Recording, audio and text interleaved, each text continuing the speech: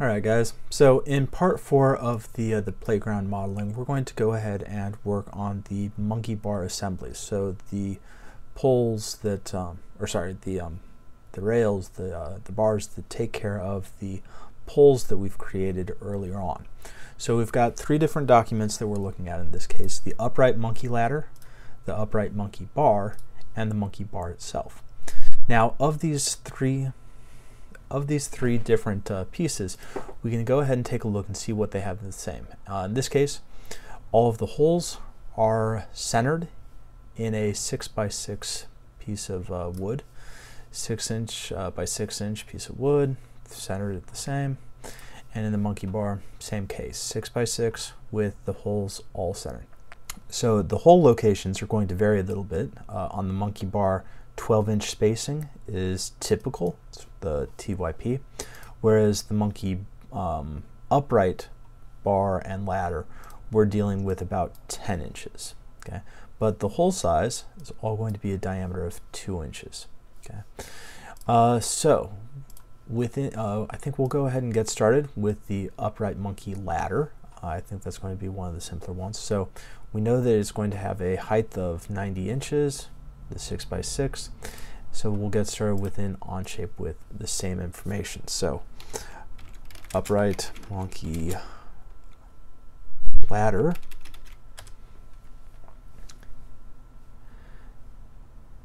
and then I'm going to go ahead and start a sketch on the front view, turn off the top and right side views, change the location, change the view angle, and then I'm going to use the center point rectangle just because I want it kind of tied to the origin, and I know that it is going to be 6 inches wide and then 90 exactly in terms of height. Okay, so we hit front view to go ahead and zoom out. We can move the dimensions off to the side, get them off the drawing, and then we can go ahead, finish up this sketch to go ahead and extrude the 6 inches that we know that we need to extrude. Okay,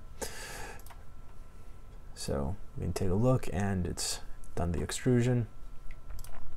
The next step is we're going to draw on the front view to go ahead and start placing, and rather than drawing circles for the holes, I'm actually going to use points because those are going to be easy for it to go ahead and set up as a pattern. So hovering over the anchor, the origin point, I'm going to make sure that it has a vertical line in there, place the first point, and then I can dimension that. Okay, so for this, we know that it has a 10-inch spacing, okay, from the top.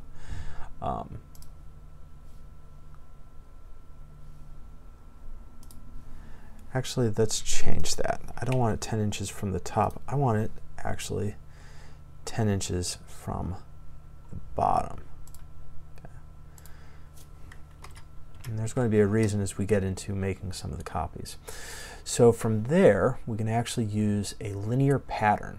Okay. The idea of a linear pattern is we can go ahead and have it duplicate those points as high up as we need them. Okay. So I can tell it that I need it to go upwards, and I can tell it that that actually needs to be 10-inch spacing. Okay, and then I can tell it how many of them I want. Okay, so in this case, we know that for the upright monkey ladder, we need 8 of them. Okay, so we tell it that I need 8, and what that does is it goes ahead and starts putting those all the way up. Okay, now I don't need any going left or right.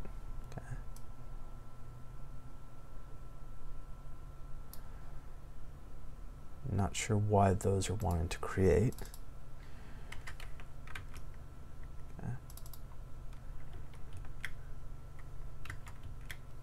Okay. So got to manage the linear patterns a little bit more carefully.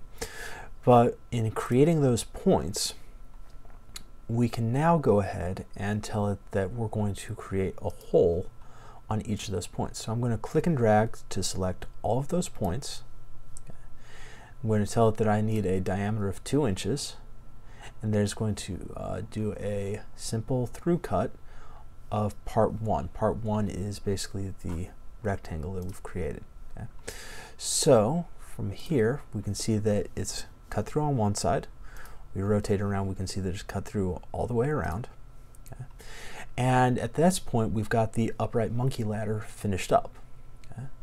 So what we're going to do next is we're going to modify the upright monkey ladder into an upright monkey bar. Okay.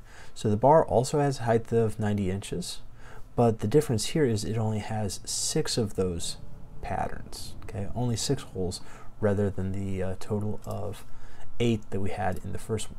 So in the document, we're going to go ahead and copy the workspace. We're going to make it the upright monkey bar. Okay. Give it a second to go ahead and load that up. And then in terms of our second sketch, okay, we're just going back in and we're telling it that instead of 8, I only need 6. Okay. And that gives us that spacing we need towards the top. Okay.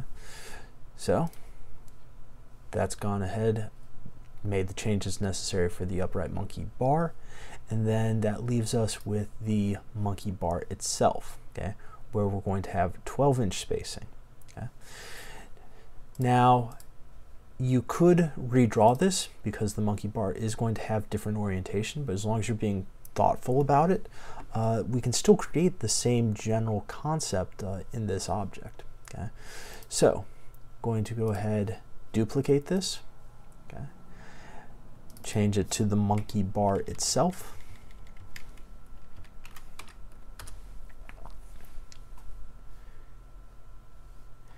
and then taking it in the same direction. So the first thing is, in terms of the sketch, let's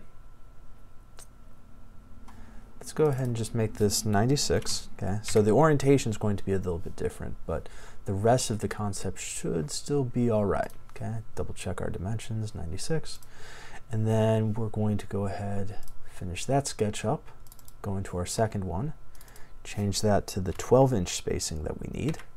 Okay, both locations, so that there was the original measurement to the first point, and then the distancing of the second one.